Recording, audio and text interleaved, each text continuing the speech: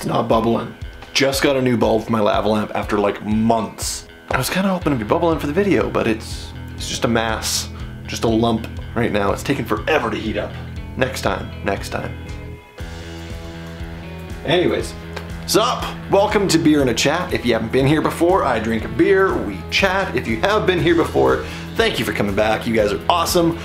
I appreciate your faces. But of course, we can't have Beer and a Chat without our beer. So, let it begin. Ooh. Hoo hoo hoo. So this is, I should just like showcase every beer I drink every time. This is the Earl Pale Ale. It's from Kelowna, BC, over on the west coast of Canada. Several notes of, no, I'm not gonna be a connoisseur, no. I'm just gonna drink and talk. A friend of mine got me some of this for Christmas. If you have a friend who gets you beer for gifts, keep that friend. It's a good friend. Certainly a win having a friend who gets you beer like that, just as gifts. But what? Okay, win. I've got to talk to you guys about a win. I had a win recently, just the other day. Okay, it's not really a win. It's kind of hard to describe. Okay, I gotta start at like the very beginning, describe this whole situation for you guys to really understand. So there's this website called collective.lacy.com or something like that. Anyways, and it's a film website. I don't really know how to describe it. People create portfolios and they upload films and they show their work. And it's for like short films, documentaries, and all that sort of stuff. And they host contests very, very frequently. And I entered a contest. Now the contest was a micro documentary showcasing a topic of someone conquering something. Could be anything from like public speaking to coming out with your sexuality. The idea was this kind of like everyday sort of stuff, just everyday people. But the documentary had to be under 3 minutes. So I chose someone that I actually went to high school with. Her name is Brittany, and she was diagnosed with a certain gene. Like, diagnosed? Can you get diagnosed with a gene? Anyway, she has this certain gene called the BRCA2 gene, where it's approximately a 50% chance of her getting breast cancer and another 50% chance of her getting ovarian cancer. So I did a micro documentary on her getting a double mastectomy at the age of 30. That's gotta suck. So the story, I did the documentary, in an amazing story. I got really good dialogue from her, I got really good conversations with her, and I managed to actually squeeze this whole story within 3 minutes, which was super hard. Try squeezing in a topic like that of talking about how you have a gene that you're almost guaranteed to get cancer, and then talking about overcoming this and deciding to get the surgery or blah, blah, blah, blah, blah. Anyways, it was hard to get this under 3 minutes, like super, super hard. I managed to, got the documentary done, submitted it, then I wait. I wait for the deadline. After the deadline hits, there was like a 3-week waiting period to announce winners. Deadline hit, and I believe there was like 120-ish submissions. So amongst 120 films, I could possibly win, and the winnings were pretty awesome. Like you win a DJI Ronin laptop, all this sort of like cool tech for filming videos and documentaries, and I didn't have my hopes up. I really didn't have my hopes up because there's some really good videos out there. I just started making films. I'm just getting into this filmmaking process,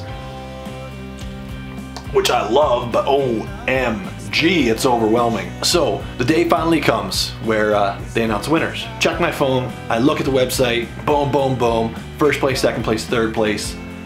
I am amongst none of them. I did not place at all. A little disappointed, to be honest. I mean, I really thought I had a really good story, but I wasn't too impressed with my visuals in it. It was a good documentary. It was a good, solid documentary, I thought, but it wasn't anything fantastic. So, a little bit disappointed that I didn't win, because of course I wanted to win, but I knew that was gonna be the case. So I contact the website though, and ask if I could get some feedback from the judge who actually critiqued my work, and they got back to me, and I should read you exactly what they said, where, I gotta grab my phone. Give me a second. Okay, so this is what they said after I contacted them. Hey Ben, thanks so much for entering. Looking at Kevin's scores, you made the very final shortlist, so congrats. Areas of strength were in editing and post with a good overall entertainment value and story. The improvement note is in cinematography and trying to be a little more innovative in the way you approach shots and more directly how shot setups can help add to the narrative. Really hope this information is useful. This scores in the top 10%. So you're definitely doing something right.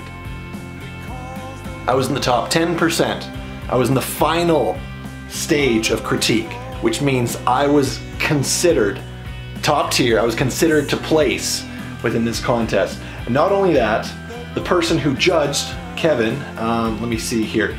So Kevin Klauber, K-L-A-U-B-E-R, that's his last name. Anyways, he is an Oscar-winning documentary editor. And he was going through these, selecting, and he liked mine enough that it was in consideration. Did not place, did not win. I did not win by any means. But I was in consideration to win in an Oscar-winning dude's mind. I may not have placed, I may not have won, but that, in my mind, is a win. Total win. Because what is considered a win? Is it first place? Is it showing people up or proving them wrong? Or is it recognition? 100% in this case, it was the recognition. The recognition that someone looked at this and said, you did a pretty decent job. You did enough to say you're in the top 10% of these videos.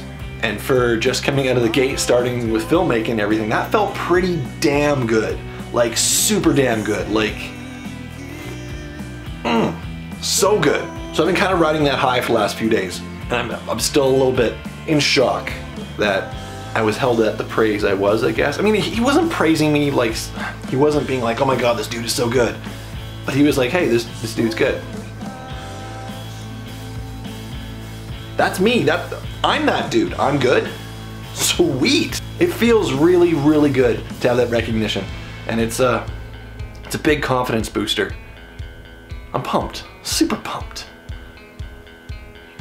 Anyways, if you guys want to check out the documentary that I made, Brittany's video is down below. I'll link it down there so you guys can go check it out. I'd appreciate the view. I'd appreciate you guys going down there and telling me what you thought of it. Love to hear feedback. Always open for it, no matter what. So, guys, thank you for joining me with Beer in a Chat, and I hope you guys can find yourself a win tomorrow, today, next day, be it first place or just some recognition from somebody, be it someone of importance or not. Recognition is recognition, and it feels so good when you get it. So guys, I'm gonna start right now and say I recognize you. Thank you, because if it wasn't for you guys, I wouldn't even be doing these videos. So thank you. You guys are awesome. Thank you for watching. Don't forget to like and subscribe. Leave comments down below. Go check out Brittany's video, and I'll see you later. Cheers.